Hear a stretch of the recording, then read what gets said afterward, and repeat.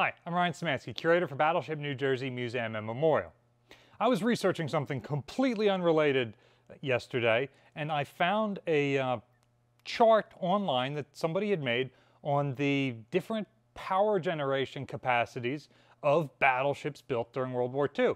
And these numbers are absolutely fascinating, and it leads to a whole bunch of follow-up questions. So it looked like this was first posted on the World of Warships Reddit probably about 4 years ago. We'll post the link to it in the description below. And this is someone else's research. I went through and checked to make sure all the numbers are more or less correct that I could confirm. And anyway, at the end of the day, it's really interesting looking at this. The Iowa-class battleships have the highest power generation capability of any battleship that was ever completed. And that's really interesting why that's the case. How you have ships like Vanguard completed after, so you have ships like Yamato that were significantly larger. How did they get away with lower power generation? Because by the 1980s, the Iowa-class battleships did not have enough power generation capability for all the equipment that was on board. There's over 1,000 electric motors on this ship. We're standing at one of the ship's 8 1,250 kilowatt ship service turbo generators. In addition to the 8 of these, 2 in each of the 4 engine rooms, we also have 2 emergency diesel generators, each one capable of 250 kilowatts of emergency power. Now, for this chart, rightly so, the original poster did not count emergency power on there, just standard power. Let's quickly go over some of the ships on here and some of those interesting numbers, and then we'll keep going on why some of these ships have such low numbers. So for example, King George V creates just 2,800 kilowatts of power.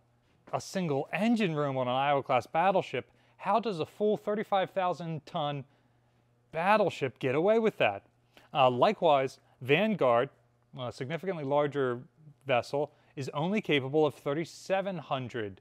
The next lowest powered ship is Yamato herself at just 4,800 kilowatts of power. Yamato is the largest battleship ever built. How does she get away with so little electrical capability?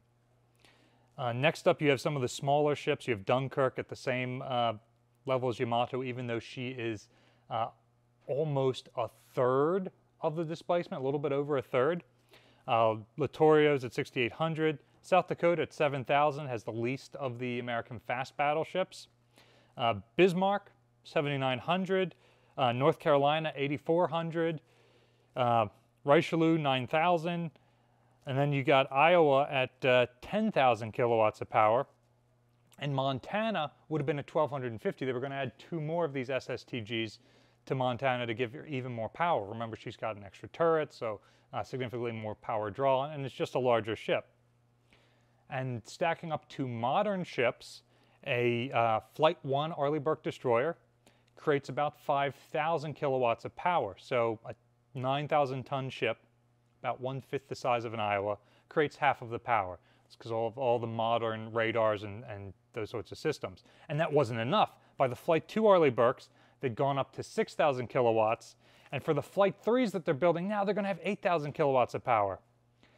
And that's nothing compared to a Nimitz-class aircraft carrier at 64,000 kilowatts, more than 6 times what an Iowa-class battleship makes, and a Zumwalt-class destroyer somewhere around 78,000 kilowatts, or nearly 8 times an Iowa-class battleship for a ship that's well less than half, probably closer to a third of the displacement.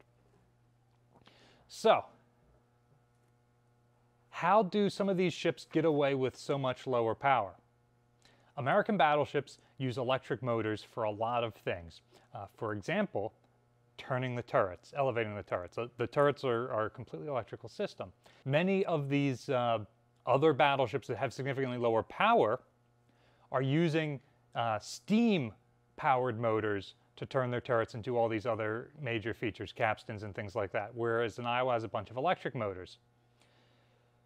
The reason the American Navy goes to electric motors, because we're making about the same steam, we're just sending it to turbo generators to make the power, as opposed to instead of sending it to all these little steam-powered motors around the ship to make the power. Why did we go with that? American battleships can do automatic gun laying, i.e. the guns can be slaved to the computers, and that's just easier to do if the computers are sending electrical signal to the electric motors that are turning the ship, as opposed to trying to do gun laying and interfacing with a steam-powered motor. So that is one of the reasons why the Iowa class has the most. Another major factor is our anti-aircraft guns, even down to the 40 millimeters, get power drives. Our radar systems get electrical power. So for example, an SK air search radar like an Iowa class had during World War II is 200 to 250 kilowatts of power. The surface search radar, the SG, or Sugar George, is 50 kilowatts. The gunnery directors, the radars associated with the Mark 37s for the 5-inch guns, 140 kilowatts per. We've got 4 of them. And of course, the Mark 8 associated with our 16-inch guns is 50 kilowatts, and we've got 2 of those. In fact, a single gun turret on an Iowa-class battleship with everything running draws just under 1,000 kilowatts, or 1 megawatt of power.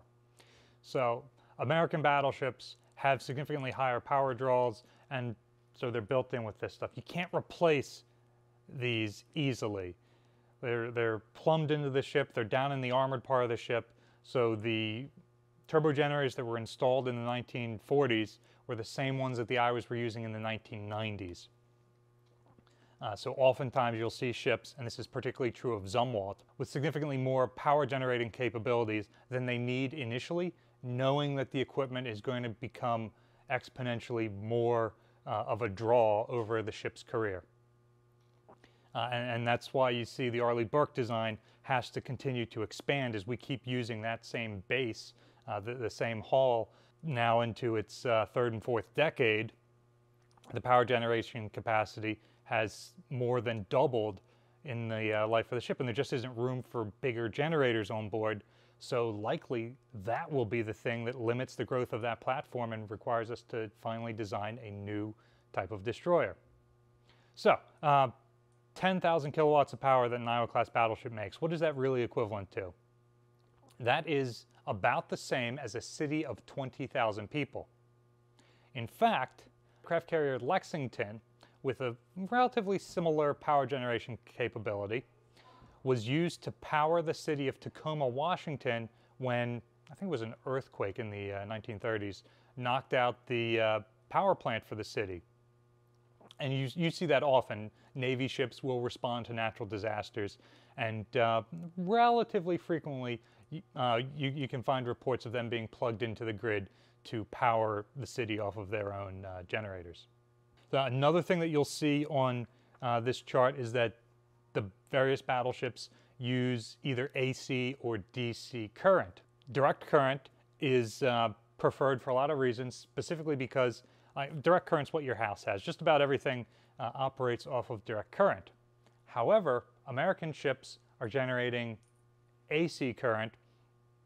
That's better for 3-phase systems for the really high voltage stuff, and it's got a couple of other benefits. It's able to travel long distances. It is available direct from the generator. It doesn't have to go to a storage battery. The associated machine is smaller per kilowatt produced than with DC power. Transformers can easily change the voltage up and down. So we're making 440 3-phase power. Well, using transformers, we can easily turn them into 220 or 110 or whatever else might be needed around the ship.